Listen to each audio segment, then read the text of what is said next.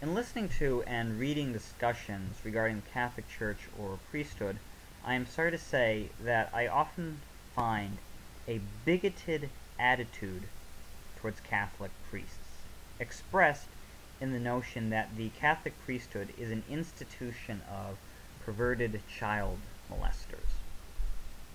Furthermore, I often hear it argued that celibacy is somehow to blame for the abuses by priests. Such an attitude towards Catholic priests is horribly unjust, not to mention hypocritical when it is coming from those who preach tolerance and non-judgmentalism and who defend various minority groups against unjust prejudices which are founded upon stereotypes based on the behavior of a select few members of those groups. This attitude wrongly brands good men innocent of these crimes because of the evil committed by a small number of men who, I am sorry to say, were ever admitted to the priesthood.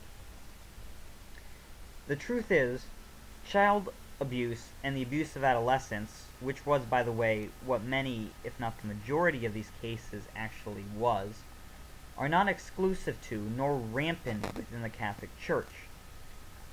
Other churches and ecclesiastical communities face the same problem, and not just religious bodies and their clergy, but other non-religious professions, such as teachers.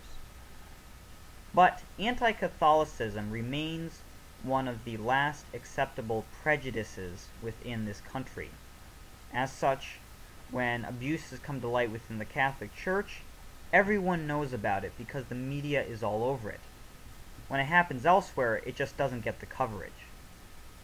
Now, as to this notion that celibacy has something to do with these abuses, and that allowing priests to marry will solve the problem, that's absurd.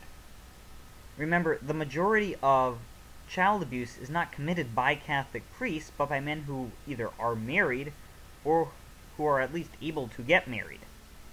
If a man is a child molester, his being married will not change him, and if a man is normal, his being unmarried will not make him into a pedophile.